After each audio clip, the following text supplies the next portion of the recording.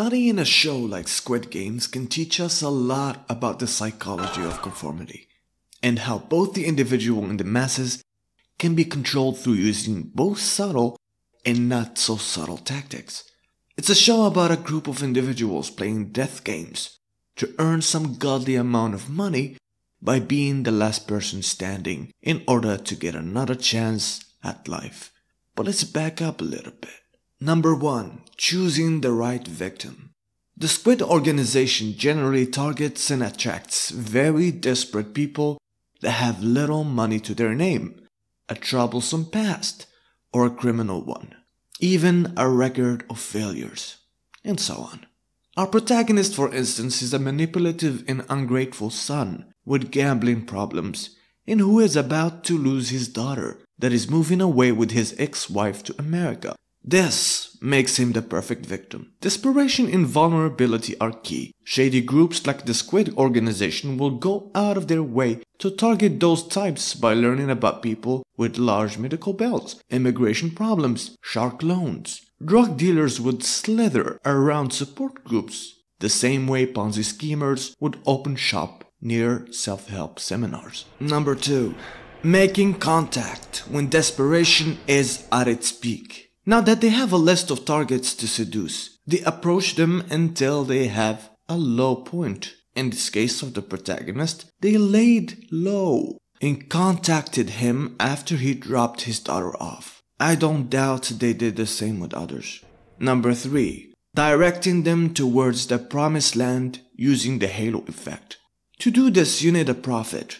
In this case, a false prophet, a little demon, who needs to be attractive, at least in the eyes of the target. Cults use attractive women in what's called the practice of fishing, flirty fishing.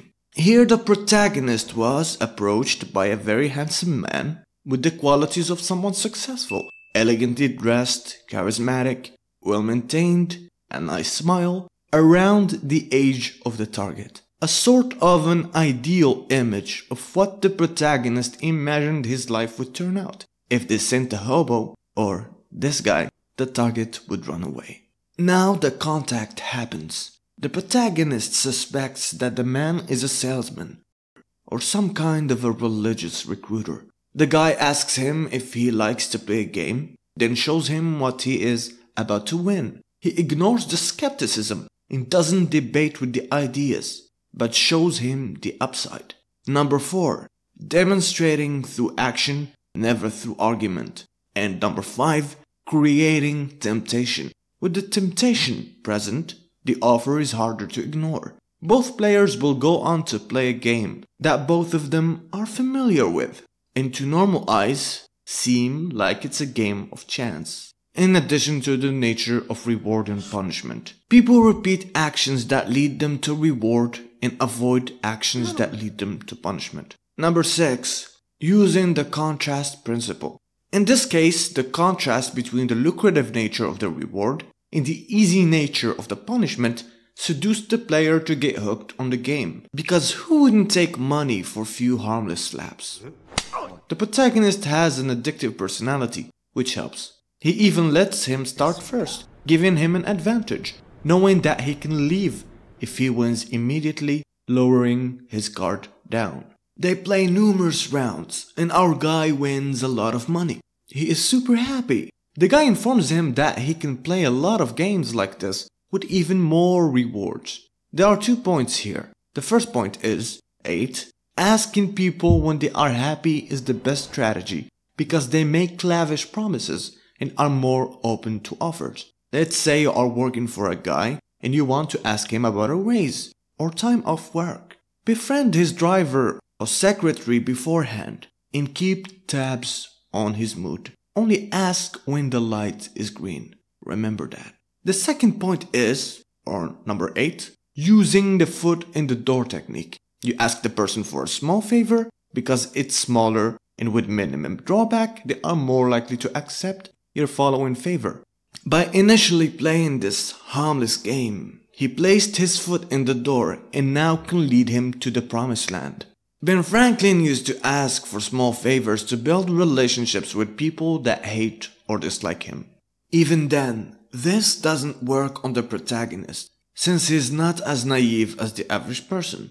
If we know anything, is that the fear of loss is more intense than the promise of gain. So, number 10, reminding them with the consequences. And so he reminds him of what he is about to lose, his dangerous contract with loan sharks, his potential loss of his daughter. He shuts the door on the potential of a miracle happening by mentioning the record of the failure in the protagonist's life, planting the seed that he will not change. And this is urgent. This is his only chance to rewrite the past. Also, number 11, demonstrating authority over another person's world creates the illusion that you know more than you do. The target will keep asking themselves, what else do they know? Who else do they know? And what does that mean to me? Number 12, making yourself look bigger. People are easier to convince when the body language is assertive. Standing up as they sit down makes the perception of power a little bit tilted to your advantage. That is on an unconscious level. The protagonist realizes the seriousness of the situation and asks the recruiter how he knows all of this.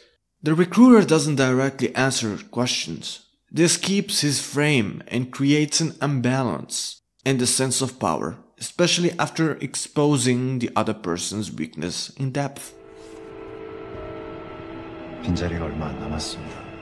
Number 13.